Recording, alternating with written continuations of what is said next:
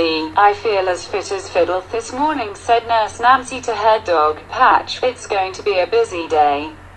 On her way to the hospital, Nurse Nancy saw the bull-eyed Bill mending the library roof. "That roof will soon be as fit as Friddle, Bill," she called.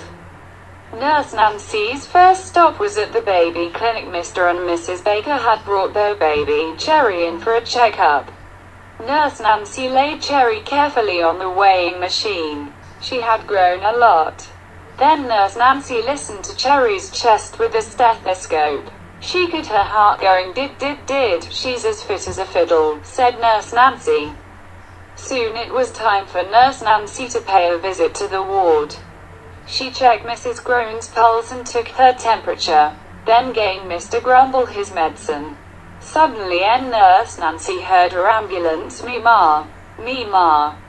That meant there was an emergency.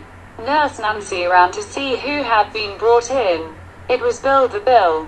He had hit his thumb with a hammer and hurt himself. He was looking very unhappy. "Don't worry," said Nurse Nancy. "I'll look after you. You'll soon be as fit as a fiddle." First she cleaned Bill's hand. It stung a bit, but he was very brave. The Nurse Nancy put on a clean, white bandage. Soon Bill felt much better. He thanked Nurse Nancy for looking after him and went back to work.